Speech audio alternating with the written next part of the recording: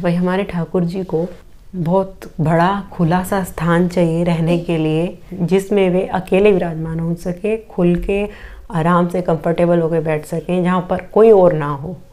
ऐसा स्थान उनको चाहिए।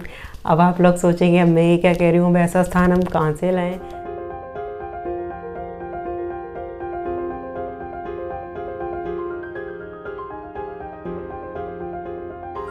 आप सभी प्यारे प्यारे कृष्ण प्रेमियों का मेरा एक बार फिर से प्यार भरा नमस्कार। मैं आप सबकी सखी यानी कि शिवी सखी, कृष्ण सखी एक बार फिर से हाजिर हूँ आप सबके सामने एक और बेहतरीन सा टॉपिक ले। आज का जो टॉपिक है वो है काफ़ी कॉमन जो मैं लेके आई हूँ सबकी समस्या का समाधान। ज़्यादातर जो मिडिल क्लास लोग हैं, जो नहीं भी हैं, उनके पास जो ठाकुर जी को रखने का स्पेस नहीं है, या तो घर छोटा है, घर ही एक कमरे का है, अगर घर भी एक कमरे का नहीं है, ठीक है बड़ा है घर भी, लेकिन ऐसा कोई एकांत कोई स्थान नहीं है ऐसा प्रॉपर जिसमें वे ठाकुर जी को ला सकें और उसमें ठाकुर जी को बिठा सकें, विराजमान कर सकें। ऐसा कोई प्रॉपर एक एकांत स्थान, कोई ऐसा स्थान नहीं है जिसमें ठाकुर जी को विराजमान किया जा सके। तो लेकिन वे ठाकुर जी को लाना चाहते हैं, तो वो लोग क्या करें, या जो लोग इसके पास सिर्फ एक ही कमरा है और सिर्फ रसोई घर है और वे ठाकुर जी को लाना चाहते हैं, उनकी सेवा करना चाहते हैं, तो वो क्या करें।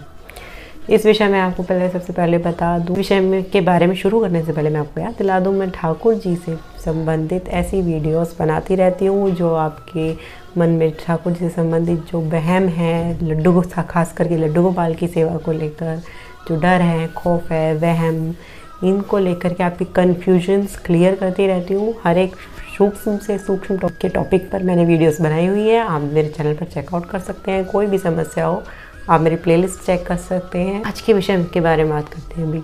अगर आप ठाकुर जी को विराजमान करना चाहते हैं, चाहे कोई भी स्वरूप हो, लड्डू गोपाल का हो, बड़ा हो, बड़े ठाकुर जी हो, मुरलीधर स्वरूप हो, कोई भी हो, पहले तो मैं आपको साफ साफ बता दूँ, भाई हमारे ठाकुर जी को बहुत बड़ा खुला सा स्थान चाहिए रहने के लिए, और बहुत जिसमें वे अकेले विराजमान हो सके, खुल के आराम से कंफर्टेबल होकर बैठ सकें, जहाँ पर कोई और ना हो। ऐसा स्थान उनको चाहिए। अब आप लोग सोचेंगे अब मैं ये क्या कह रही हूँ, ऐसा स्थान हम कहाँ से लाएं जहाँ पर एकांतवास हो, कोई और आए ही ना, केवल अकेले ठाकुर जी ही बैठे कंफर्टेबल होके। ये तो और मुश्किल बता दिया आपने। तो अब आप सोचेंगे कि ये मैं क्या कह रही हूँ, बिल्कुल उल्टा, कि ठाकुर जी को पूरा खुली जगह चाहिए जहाँ पर अकेले वे बैठ सकें, विराजमान हो सके, कोई और ना उनको भाता नहीं, अकेले वे वहीं पर कंफर्टेबल होके रहते हैं। तो मैं आप लोगों को बता दूँ, मैं किसी कमरे या घर की बात नहीं कर रही। ठाकुर जी की जो मैं बात कर रही हूँ, जहाँ वो अकेले रहना पसंद करते हैं और किसी का आना जाना पसंद नहीं करते, वो है आपका हृदय। हृदय मतलब दिल, जिसमें वे रहते हैं असली में, जहाँ पर वे आकर विराजमान सबसे पहले होते हैं, आपके घर से भी पहले, वो होता है दिल। भाई सबसे पहले दिल में ही तो हम लाते हैं, पहले मन में सोचते हैं कि लाएंगे, क्यों? क्योंकि उनसे प्रीति होती है, प्रेम होता है।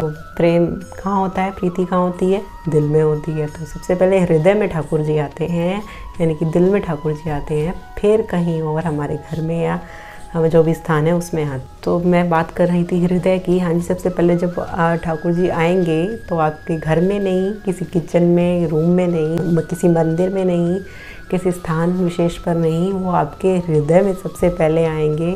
जो उनको साफ़ सुथरे की भी उनकी कोई डिमांड नहीं है कि आपका हृदय साफ़ होना चाहिए, अंतःकरण साफ़ होना चाहिए, मलिन नहीं होना चाहिए, उसकी भी उनको वो नहीं है। बस एक शर्त है उनकी, वो पहले आएंगे, आ तो जाएंगे, लेकिन फिर उसको वे धीरे धीरे खाली कर देंगे, मतलब सिर्फ और सिर्फ अपने लिए रिजर्व कर देंगे, बाकी सबको आपके हृदय से भगा देंगे।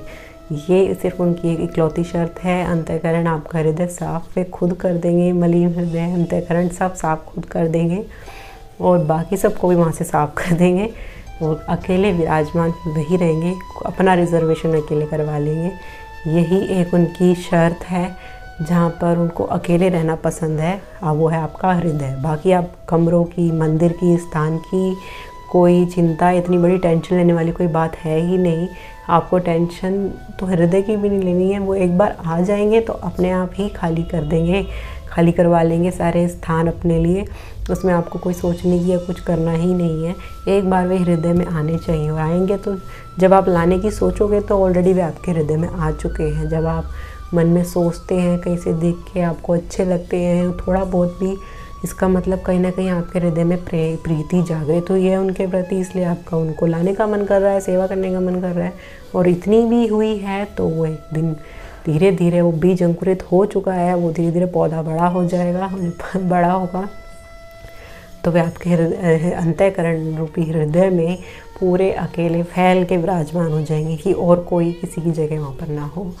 बाकी जो लोग अब अभी भी पूछना चाहते हैं कि हम अकेले, एक रूम है हमारे पास या कोई विशेष स्थान विशेष नहीं है, तो अगर आपके पास कोई ऐसा स्थान विशेष नहीं है तो आप थोड़ा सा कुछ ऐसी जगह ऐसी कोई खोज सकते हैं। कहीं स्टूल लगा लिया, छोटी सी टेबल लगा ली जो थोड़ी एक कोने में हो, या चारों तरफ, जो बीच में आने जाने रास्ते में नहीं होनी चाहिए, किसी आने जाने के रास्ते में नहीं होनी चाहिए, यहाँ पर बार बार आना जाना हो, और कहीं ऐसी वॉशरूम वगैरह के आसपास में होनी चाहिए। बस ऐसा कोई छोटा सा स्टूल या मेज या छोटी सी रख दे एक कॉर्नर में, किसी भी चीज़ के एक कॉर्नर में रख दे और जो अलग हो, और वहाँ पर अपने कोई कपड़ा बिछा के वहाँ पर ठाकुर जी को विराजमान कराइए।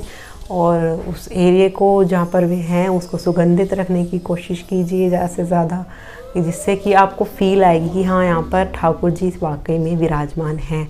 इन सब चीज़ों से ना फील आती है। जब हम सुगंधित करके रखते हैं माहौल, उस वो एरिया जहाँ पर ठाकुर जी रहते हैं, उस सुगंध से आपको उनकी पहचान होने लगेगी। साफ़ सफाई का थोड़ा, उस जगह को थोड़ा क्लीनलीनेस रखें। तो ये सब चीज़ें हैं। ऐसा कोई बड़ा वो नहीं है कि आपको कोई मंदिर ही लाना है बड़ा, या कोई अच्छा अलग स्पेस होना चाहिए बहुत बड़ा। और एक और चीज़ लोग पूछते हैं कि क्या हम रसोई घर में मंदिर बना सकते हैं या ठाकुर जी को रख सकते हैं। रसोई घर में वैसे वास्तु के अनुसार तो मना किया जाता है कि नहीं रखना चाहिए। अब जो लोग कहते हैं कि हमारे पास रूम एक ही है तो हम रसोई में नहीं रख सकते, तो रसोई में रखने से अच्छा अब ये है कि अगर आपके पास एक ही रूम है तो एक उस रूम में ही रख लीजिए, अलग से स्टूल जैसे मैंने बताया वहाँ पर रखकर उसके आप एक कर्टेन का एक कॉर्नर में जुगाड़ कर लीजिए, वहाँ पर आप बिठा सकते हैं रसोई से अच्छा। क्योंकि रसोई घर एक वो, अगर आप वैसे भी देखें ठाकुर जी को प्रीति की दृष्टि से भी देखें, तो अगर हम आपके घर में कोई आ जाए और आप उसको रसोई में सुला दें कि आप किचन में सो जाना, तो उसको कितना फील होगा। तो ठीक वैसे ही हमें ठाकुर जी के प्रति भी सोचना है। तो ये चीज़ जो लोग को बड़ी समस्या रहती है कि कहाँ उनको रखेंगे, जगह नहीं है या फिर बहुत कम जगह है लेकिन ऐसी कोई स्थान विशेष नहीं है, मंदिर नहीं है, बनवाया नहीं है, तो क्या करें। तो इन सब चीज़ों पे ध्यान देने की वजह से जो उनके लिए मेन जो मायने रखता है वो मैंने आपको बता दिया। वो आपका हृदय जो उनको अकेला चाहिए, वो भी काम आपको नहीं करना, वो भी वो खुद ही कर देंगे।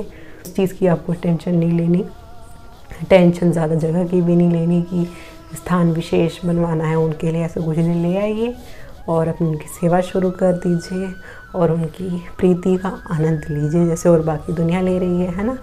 और इस बारे में और कोई डाउट हो तो नीचे प्रश्न कर सकते हैं, और वीडियो कैसी लगी लाइक कर सकते हैं। और मैं कहती हूँ शेयर ज़रूर किया कीजिए मेरी वीडियोस को ज़्यादा से ज़्यादा। जो लोग ठाकुर जी की सेवा करते हैं उन लोगों से जो शेयर किया कीजिए, तभी लोगों को ज़्यादा से ज़्यादा लोगों को पता चलेगा। चैनल को सब्सक्राइब कर लीजिए, मैं ऐसी वीडियोज़ बनाती रहती हूँ। और अब मुझे आज्ञा दीजिए, मैं चलती हूँ। हरे कृष्णा।